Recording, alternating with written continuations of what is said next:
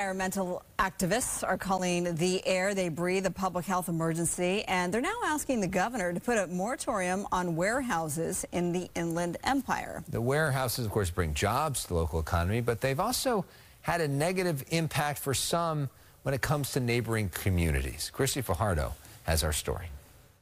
So we're seeing the newest high school in the city basically encased in warehouses. This corner on Slover and Fontana, with warehouses and another in the works, activists say is one example of why a 2-year moratorium on warehouses is needed in the Inland Empire.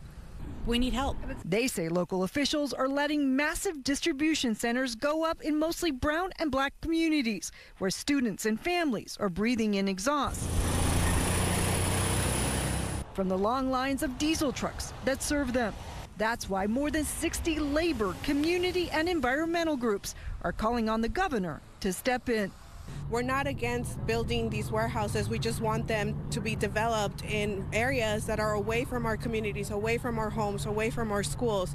Anna Gonzalez is executive director of the Center for Community Action and Environmental Justice, the organization that spearheaded the letter to Governor Newsom and Attorney General Bonta. She says she knows firsthand the toll the warehouse boom in the IE is taking on children's health. Her son is paying the price.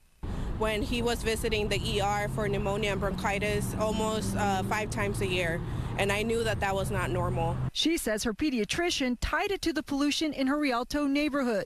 A view from Skyfox shows massive warehouses have popped up all over the Inland Empire, often lauded by local leaders for the jobs they bring in. It's not our e-commerce, it's e-commerce from other areas, but we're bearing the burden of the pollution and the truck traffic. The governor's office tells Fox 11 they have yet to receive the letter, but pointed out the governor has ordered heavy-duty truck manufacturers to go to zero-emission vehicles by 2045, and said in a statement in part, California is taking urgent action to clean the air in communities hardest hit by pollution. In Fontana, Chrissy Fajardo, Fox 11 News.